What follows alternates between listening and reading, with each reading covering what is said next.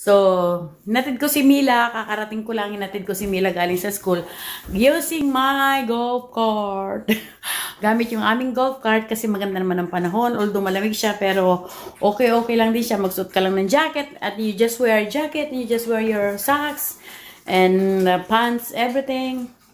You will not feel cold. As long as not so the road is not slicky and icy.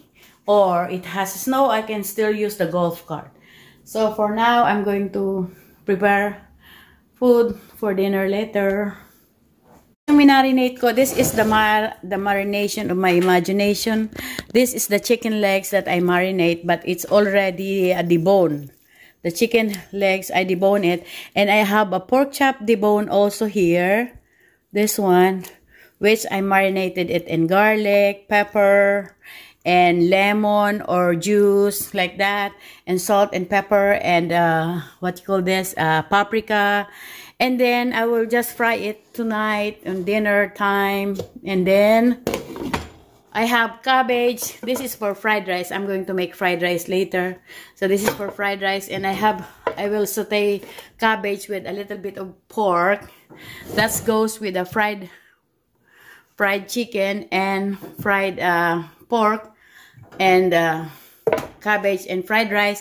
And I have to cook the spaghetti or mac and cheese for my grandkids because they won't eat rice. Only me, my daughter-in-law, and my son eat rice. So that's our dinner for tonight. Before dinner, of course, may tanghalian muna si Mierna. I'm going to eat my lunch. I probably would fry 1 slice of pork only and a little bit of rice. I'm good with it. So I just have to get the rice from the refrigerator to heat it up.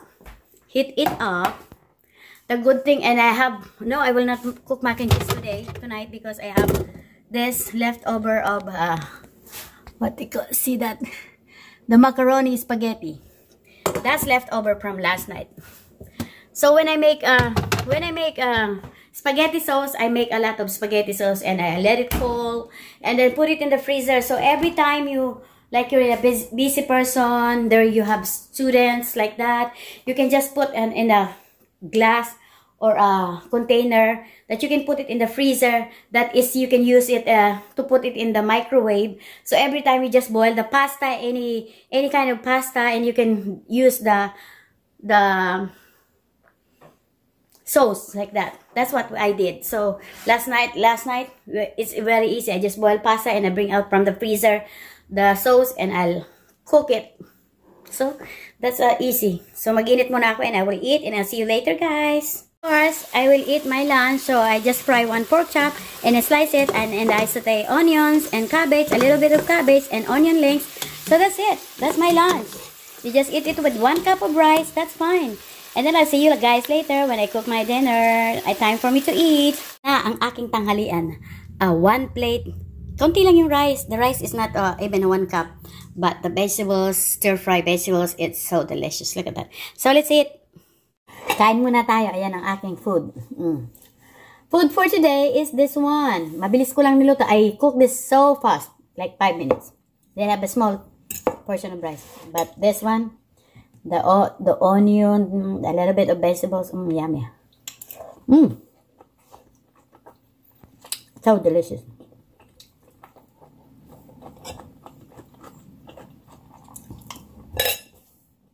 Magluto na akong hapunan. After I pick up Mila, I'll cook our dinner.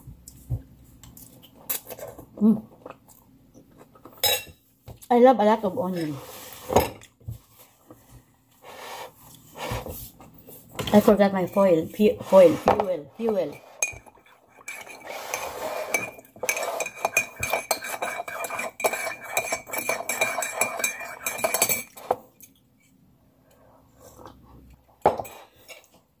Sa YouTube yata ngayon kung ano ang uso, makisabay ka eh. Pero hindi rin eh.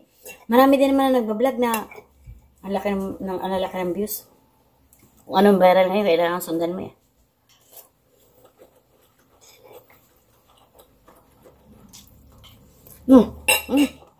Sarap! Parang lasang beef stick.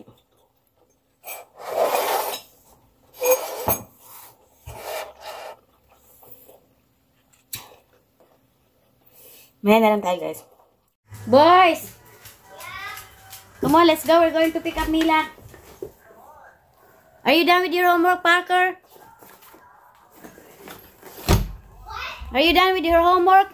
Yeah. Are you sure? Yeah. I'm doing my reading with Mom. Okay, you need to wear some jacket because it's a little bit cold.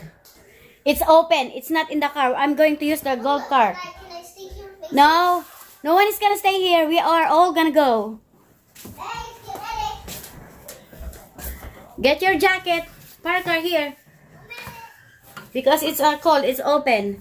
Golf cart is open. You also, Mason. I don't know. Where's your jacket? Is this one? Parker, is your jacket? Mace, is this yours or your dad? So we're going to pick up Mila. The boys are gonna go with me. What? I'm gonna be in first place already. Okay, we're going because we might not have a place to park. I'm going to start slicing the pork. This pork. I'm going to start slicing this pork for I use in my cabbage. I love cabbage, and my son also likes cabbage. So we had fried chicken and fried pork for dinner. So I'm just gonna put a little bit of pork to saute the garlic. No, to saute the cabbage. Oh my goodness, garlic. Garlic goodness. So, yun na nga. Kumusta na kayo? How is everybody? How is everyone? There's a lot of people I know that already give up on YouTube. And there's a lot of people I know that already have a good views in YouTube. Let's life is like that. But never give up. I never give up. I will never give up on my YouTube. Until I probably get old. Until I probably, until Mila gets old. So she can handle my YouTube channel. Our YouTube channel. So that's it. And then I'm going to slice the cabbage.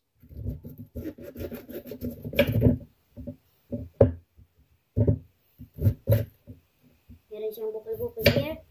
We're going to remove this. And this. This. Yeah. Nagre-ready na ako kasi magluluto na ako kahapon na. It's 5 o'clock in the afternoon.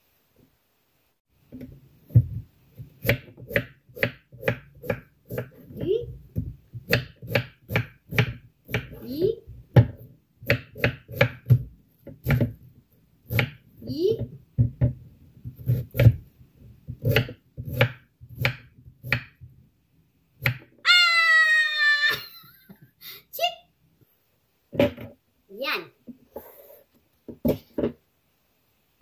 Uunahin ko munang lutuin ang aking fried rice kasi pwede naman yung initin later.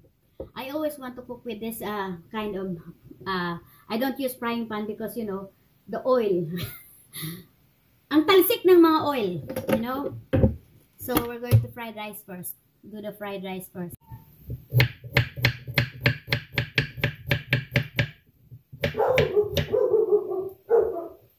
Stuck on you, got a spirit coming deep in my soul, but I just can't lose.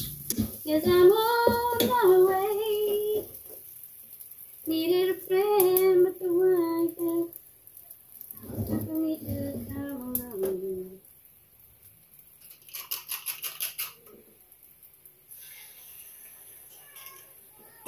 Yes, I'm on my way. Mabigla ako say.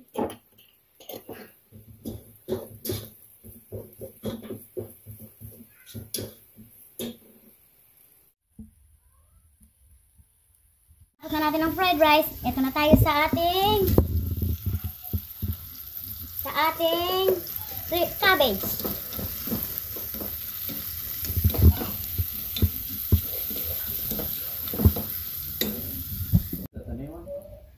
No. Ayan, luto na. Natapos din na maghapon. Fresh na fresh ang lola. Nakapantulog na, ready to sleep. So, I hope you like our video for today, and thank you for watching and support my channel members, which is always in my description. See you guys on my next vlog, and have a happy day always, and always be happy whatever you're doing. Okay? Bye!